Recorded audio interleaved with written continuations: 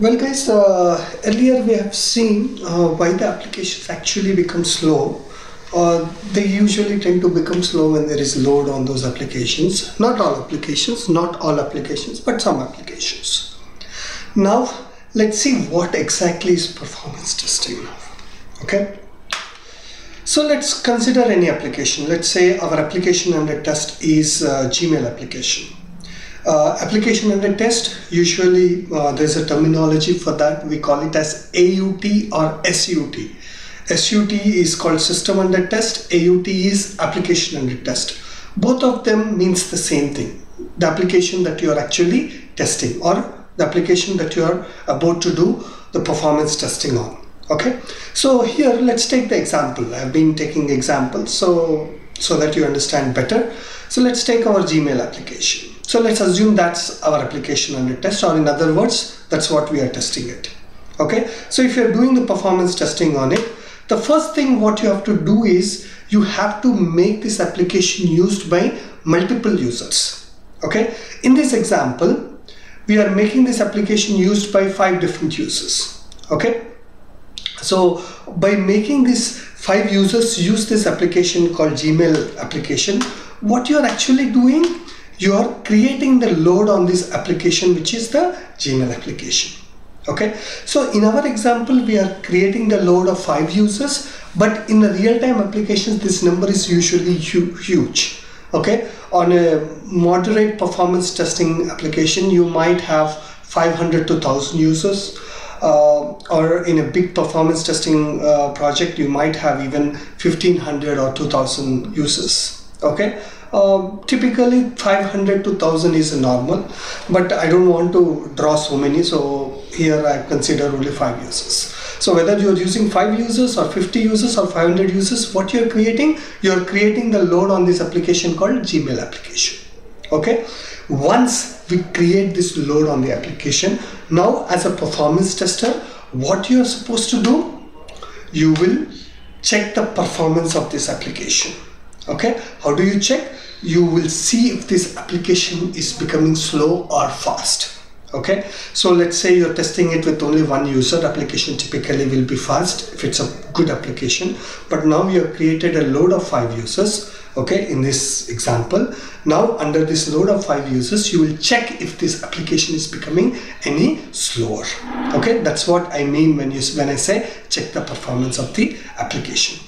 If the application is not becoming slow, then you can say that this is a good application and this can go into the production right away.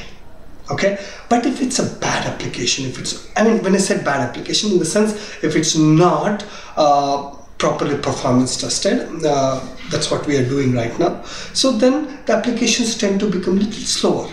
And once this application becomes slower, now you can tell to the client key, if this application is going into production and you have 5 users using this application at the same point of time, then it's gonna definitely become slow.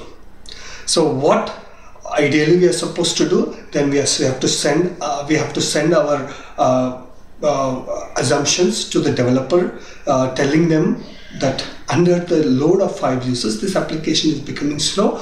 Now we have to figure out what is the reasons for becoming slow and we have to fix that issue. So in the real-time situations, what happens, this application goes to the developer or the performance engineer. They are the ones who will figure out the actual issue and fix the issue, and they give it back to you. Once they give it back to you, again you have to test it with 5 users, and that will create the load, and you will have these 5 users use this application, and then again you will check the performance of the application. When I said checking the performance, you have to see if it is becoming slow or is it retaining that speed. If it is becoming slow, then you say that whatever the fixes you have done, it is not taking care of the problem. Or if it is not becoming slow, then you say that developers, you have done a good job under 5 user load, it's working fine, and now we can deploy it into production. Again, I'm telling you, in our example, I'm taking this user load as 5, but in the real time, typically it will be anywhere from 500 to 2000 users. Okay, so this is exactly what is performance testing, guys. I hope you understood what is performance testing and what you do when you go as a performance tester and deploy it into project. Now, the next thing is these users. Okay, these 5 users you have. Let's take the same Gmail application, and you want to have this Gmail application used by 5 users. So since it's 5 users, you can call your friends, you can call your family, friends, or project team members and have this application used by them if it's 5 users. But let's say the client requirement is 500 users. The client said that my application in the real-time production or in the real-time environment will be used by 500 users at the same point of time, or 500 users simultaneously. Now we have to obviously test it with 500 users because that's the kind of load that application has to handle in the production or in the real time. So when we have to test, we have to create that 500 user role. So isn't it difficult to call 500 people and have this Gmail application used by all those 500 people? It is not possible. 500 is still, if you are really good with the company and your company is big and all of them like you, all these guys might come once and have this application used by all of them will be using this application at some point of the same point of time, and you can create the load. But not all the people have that kind of contacts. Okay, 500 somehow you will do, but let's say it's 2000. Now what will you do? It becomes really difficult. Okay, so we cannot have 2000 real users using that application just for testing it. So to avoid this problem, what we can do is we can replace these real users by something called virtual users. So what are these virtual users? These virtual users, they act like exactly real users, which means that they will be using this application called Gmail, but they are not real users. They are tool generated users. They are virtual in the sense not real. Okay, so these are tool generated users, and they will be exactly acting like the real users. But the only good thing about these virtual users is they are completely in your hands. They will start once you ask them to start. They will stop once you ask them to stop. They will perform what you ask them to perform.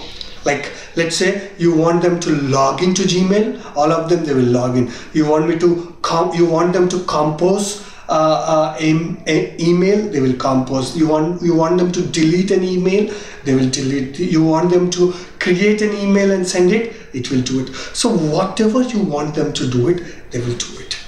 But these are not real users. These are tool generated users, and they are completely in your hands. You can play around in any way you want. So these are virtual users or V-users. So V-users is a top, very, very popular word in performance testing world. These V-users can be generated by any performance testing tool. There are a lot of performance testing tools out there. So all of them have the capability or the ability to create these V-users or the virtual users.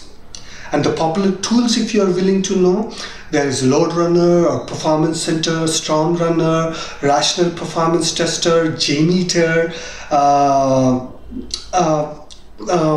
These days Neoload is becoming popular. There is something called WebLoad. There is something called OATS, Oracle Application Testing Suite. Other than this, there are a lot of open source. There are a lot of other open source tools, and all of these tools have the capability to create these virtual users or the V-users. So when we do the performance testing, let me go back a slide. So when we do the performance testing, we don't do the testing with the real users. We will do the testing with the virtual users for the obvious challenges you have by using the real users. So this is what is performance testing, guys. I hope you have enjoyed this video. Please give me the feedback. One more thing I would like to add over here is the users. These 5 users in our example, they are using this application at the same point of time, or in other words, we are applying the load of these 5 users on this application simultaneously. So there is a special word for this. We call these users as concurrent users. Concurrency is nothing but at the same point of time or simultaneously. Since these users are active and actively using this application at the same point of time, we call this as concurrent users.